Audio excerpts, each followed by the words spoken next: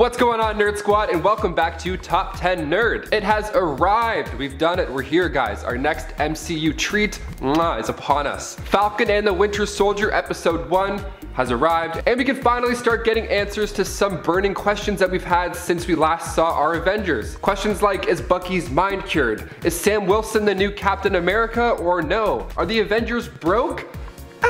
I'm Taylor McWatters, and here is our breakdown reaction for episode 1 of Falcon and the Winter Soldier. Let's talk about it. Right off the bat, it doesn't take long for us to see where Sam Wilson is, emotionally, in this new world. He's doing up his dress shirt, he's looking down at the bed, he's looking down at the shield, Captain America's shield, and it almost makes us think that he was about to go to Steve Rogers' funeral, the way it's shot, and my heart wasn't ready. I was like, damn, this fast? We're gonna see the funeral that fast? Is he dead? I didn't even know he was dead. This is so sad, okay. But then we cut away and we catch up on what Sam is actually doing in this new crazy world. And he's not alone. Danny Ramirez plays a character named Lieutenant Torres, who may or may not be someone in the comics, but I'm not gonna talk about it yet because I don't want to Mephisto it and be like, oh, this guy might come in, and oh, I saw a fly in the truck, which means it's gonna be Mephisto. Silver Surfer confirmed. No. He did play at one point the Falcon in the comics, but not saying it's gonna happen in the show, don't expect it, but that's just who he is, and I have to mention it. And now he's acting as Sam's boots on the ground while Sam watches the skies up above. The episode starts off with a bang, a 10-minute bang, a really good bang. This amazing action sequence near the Libyan border, and Sam's mission is to save a US soldier from a familiar foe. The face of that foe being George St. Pierre, who we last saw getting kicked in the head from Steve Rogers at the start of Captain America, the Winter Soldier. He plays a villain named Batroc the Leaper. The character was first introduced into Marvel Comics back in Tales of Suspense issue 75. And just as he made Steve's mission a challenge in that movie, he makes Sam's mission a challenge here as well. So Sam Wilson takes care of him using his upgraded wings, and then he meets back up with fellow Avenger James Rhodes. Rhodey appears at a ceremony at the Smithsonian, and we see just what was on Sam Wilson's mind during the opening shot of this episode. We see Sam voluntarily giving up the shield, explaining how it doesn't belong to him still. Even Rhodey goes for a walk down memory lane with Sam, expressing his opinion that the world really does need a hero, especially now. They need this new image to look up at, especially in this new world post-blip. It's madness. The world is madness. But Sam doesn't feel like it's the right move still in his heart. Then we get to catch up with Bucky Barnes, and we have so many questions. And his therapist also has so many questions. She asks Bucky about his nightmares and if they're still occurring. Bucky lies, says there's no more nightmares, but there are, and they're taking a toll on him. He also explains that he never really had any time to process anything in his life. It was so fast. He was asleep for most of it, if not all of it. He was this killing machine, frozen otherwise, and then all of a sudden Thanos is coming. He wakes up from his beauty sleep in Wakanda, where he actually references as this quiet, peaceful moment in his life. He wakes up, he has to fight aliens, he's the first one that ends up getting dusted after Thanos' snap, and then when he comes back moments later, which was actually 5 years later, he then has to fight yet again. Somebody get this guy to a spa, just relax, listen to some whale noises, chill out a bit.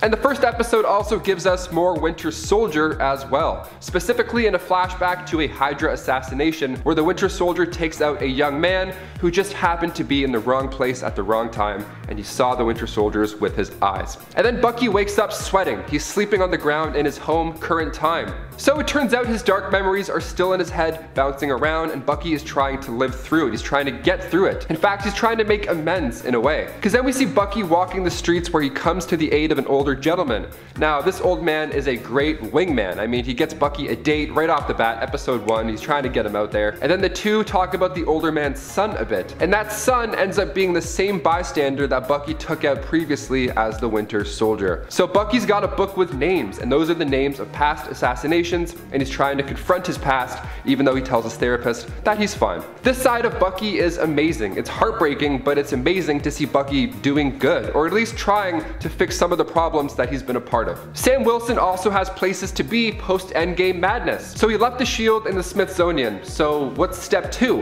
What's the goal? Where does Sam Wilson need to be now that half the world has come back? Well, with his family, of course.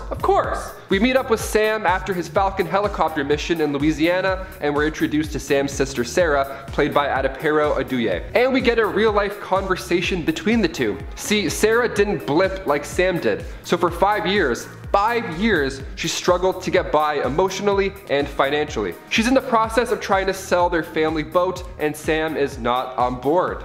pun intended. He wants to get a loan and try and keep this family dream afloat. He's confident, you know, being an Avenger and all, that the loan will be possible to get. So when Sam and Sarah sit down to talk loans, the agent recognizes Sam as the Falcon. He recognizes him as an Avenger, the hero that he is, even getting a selfie with him. But it doesn't change the fact that banks and loans and all these people coming and going and blipping and coming back to life, things are complicated. Funds are a little bit scary. And apparently it takes time to get that post-blip stimmy. We also get to see the world in chaos. We get our first look at this evil group called the Flag Smashers. And from the comics, in his first issue, the original Flag Smasher was just one guy, and he made his intentions pretty clear. He wanted to erase national boundaries and accept the essential unity of all of mankind, making the world a better place. Now, we got a first look at some Flag Smashers, and it seems like they have a similar agenda from the comics as they do in the show. They rob a bank in their first meetup, and I mean, judging by the financial situation that an Avenger and his family are in, it doesn't seem all too insane to rob banks in this world. Not saying you should, but I'm just saying in this world, of course. I'd be upset too if I disappeared for 5 years and the government's like, yeah, by the way, you owe us like a fat phone bill. Your phone's been on for 5 years, so you owe $600,000, thanks. And then we also see good guy Lieutenant Torres, and he was there undercover, and we got some footage for Sam to go over and try and get to the bottom of this Flag Smasher madness. But right before the episode ends, we get a pretty shocking announcement. We see the government announce a new symbol of hope, a new Captain America, and there he is wearing the same suit, not as good of an but still the same suit, rocking the same shield. We meet US Agent John Walker. Wyatt Russell is set to play this character, and he first came into comics with Captain America issue 323. And he actually started off opposed to Captain America. He staged fights, he made himself look like a better leader, and he took on the alias Super Patriot, and then of course, Captain America. This guy isn't the nicest in the comics, so odds are things will not be smooth for Sam and Bucky in their personal or professional lives. Well guys, there you have it. What did you think of the first episode of 6 for Falcon and the Winter Soldier? Let us know your comments and thoughts down below. I've been your host, Taylor McWatters. Thank you for watching Top 10 Nerd, and tune in next week where we can talk shop about episode 2. You guys rock. See ya.